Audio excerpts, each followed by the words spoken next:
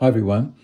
This video is designed to supplement the lesson video that I made for my visit for term 3. And with this video, I'd just like to go over a few of the resources that I normally take away with me when I actually visit you each term. But unfortunately, I can't do that this year. So I'll just go through a couple of the resources that I normally show you. Unfortunately, you can't touch them, but this is the next best thing. So the first thing I want to go over is punching shear. Now, this is the sheet that I've actually given you to work out punching shear. The two major questions on punching shear is, first of all, finding the force required to punch the hole.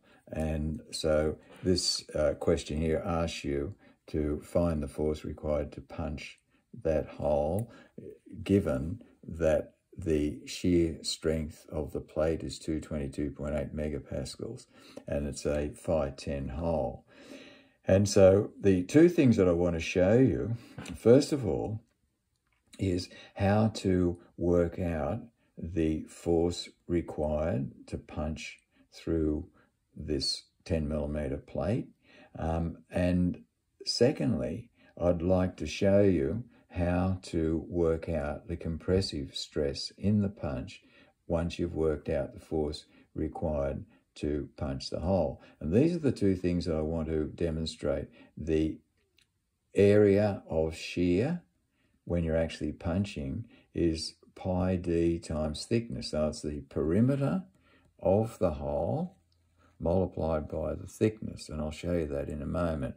But when you've found the force required to punch the hole, you've got to find the compressive stress in the punch so it doesn't exceed the compressive strength of the material. And so you use a different area. You use the cross-sectional area, which is pi r squared. So I'll just show you that now. And I normally don't take steel punches away because they're too heavy. So I've made this punch out of custom wood. And so you can see that that is the punch, and we're punching a circular hole here.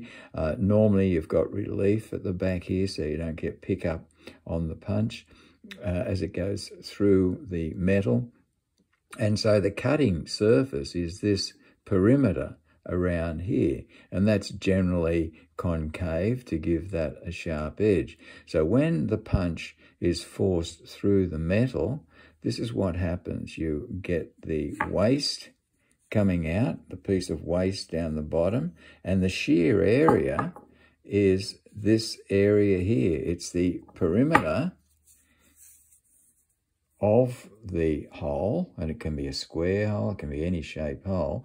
So it's the perimeter. Now for this circular hole, the perimeter is pi d and times the thickness. So this rectangle represents the shear area, and that's why when you're working out the force required to punch the hole, because you have to work that out because you've got to figure out what sort of air cylinder or hydraulic cylinder you need to punch through the metal. And so the area of shear, once again, is pi d times thickness. And so that's why we've used pi d times thickness here. Make sure you multiply by 10 to the minus 6 to bring it to meters squared. So we've found that 70 kilonewtons is the force required to punch through a 10 millimeter thick piece of metal and a 10 millimeter diameter punch using 222.8 megapascal shear strength of this material. Now, once you've found that, if you're applying a 70 kilonewton force, which is equivalent to about 7 tons, to this punch, you've got to work out whether the compressive stress in the punch will be greater or less than the strength, the compressive strength of the punch. If you work out the compressive stress in the punch is greater than the strength of the metal, of course it's going to fail. And so that's why you've got to use pi r squared for this particular one because it's circular. And you'll have to work out the cross-sectional area of any shape, and don't forget to multiply it by 10 to the minus 6 if this is in millimetres to bring it to metres squared. And so you work out that the compressive stress in the punch is 891.2 megapascals. Now, if you look up the tables and see that the strength of the material is less than that, the punch will fail. So that's punching shear. So make sure that you remember that there are two areas that you've got to use. The first one, when you're finding the force required, is perimeter times thickness, and the stress in the punch, which is the second one, is the cross-sectional area. So let's have a look at punching shear, how it's applied to making a spoon. Now, this is a normal sort of spoon that you all use. You can see that it's been made from a high-quality steel. It's been made from austenitic stainless steel. It's been made from 18-8, which is 18% chrome and 8% nickel. And it's a common alloy that's used for cutlery. So this is how it's made. The first thing they do is they shear off this shape from flat stainless steel metal. And if you have a look at it close up, you can see that the first part of the cut is quite shiny, and that's where the punch has forced its way in. And I don't know whether you can see that that top surface has got a little radius on it, but this bottom surface is quite sharp. And so when the punch exceeds the shear strength of the metal, you can see that this part here is reasonably rough compared to that top part, and that's where the shear has occurred, when the punch has exceeded the shear strength of this stainless steel. So that's the first thing they do. The next thing is that they flatten the end, and you can see that it's gone from that shape to that shape, and a tremendous amount of cold working has occurred. And then after they do that, they shear this surface off, and this is scrap. That part there is scrap, and that is recycled. But because of the massive amount of cold working that's been done on this, they have to process anneal it, because if you went from that to cupping out the end there, it would fail because of the extreme work hardening. And this has to be annealed, and it's process annealed, and you can see the temper colours on it.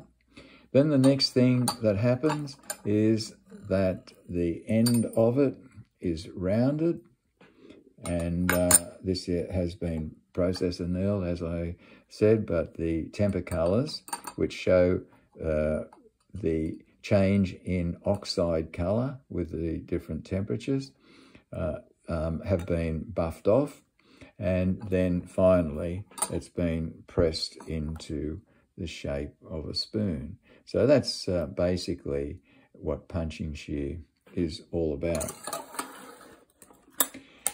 Next thing I want to show you is a seal.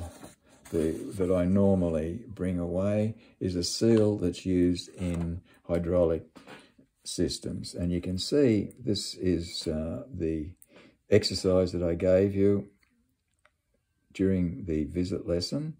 And you can see that this is a bottle jack here, and you have to have seals to prevent the hydraulic fluid from seeping out.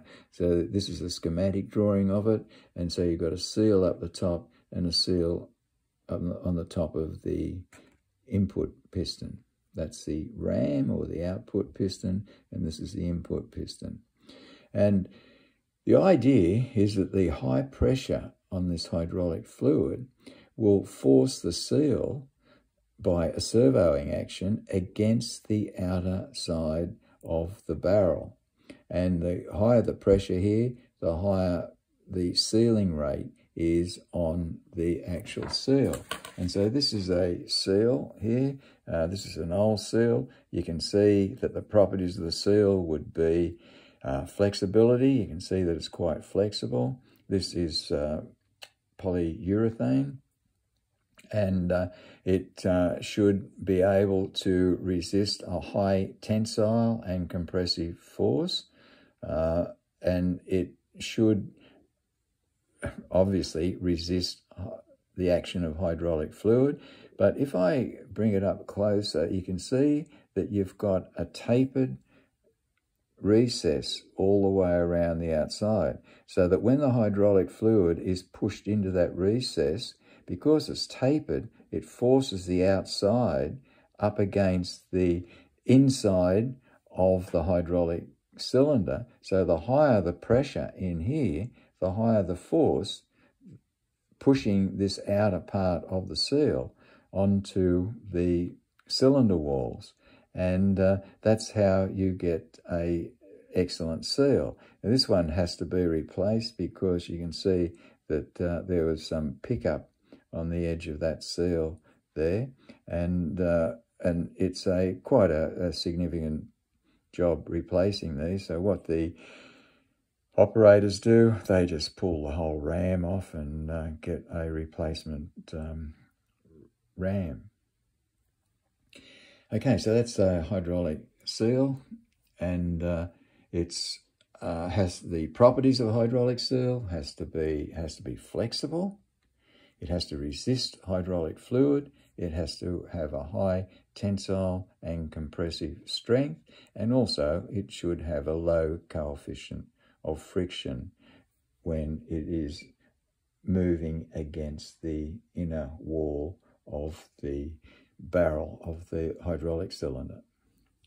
Next thing I want to show you is a little bit on prostheses. So I've got a hip prosthesis that I'm going to show you, and this is how it works, and I'll explain where they go. So this part here is the part that actually goes into the femur, and the part at the top is the socket, which fits up there on the hip replacement. So I just want to explain a couple of things with these prostheses. So this is a cobalt chrome prosthesis.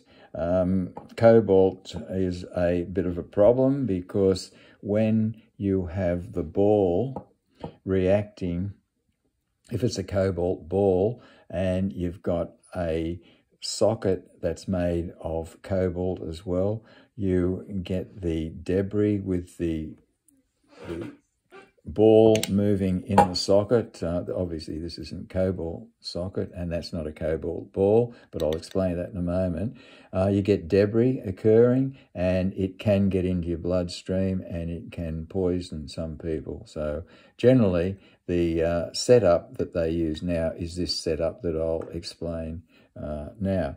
And they used to actually cement the stem into the bone, but they roughen up. The idea now is that they roughen up the surface. If it's a titanium alloy, the general titanium alloy is 6% aluminium and 4% vanadium, and they would rather the bone grow into the roughness of the titanium surface than use cement, and not very many people use bone cement now.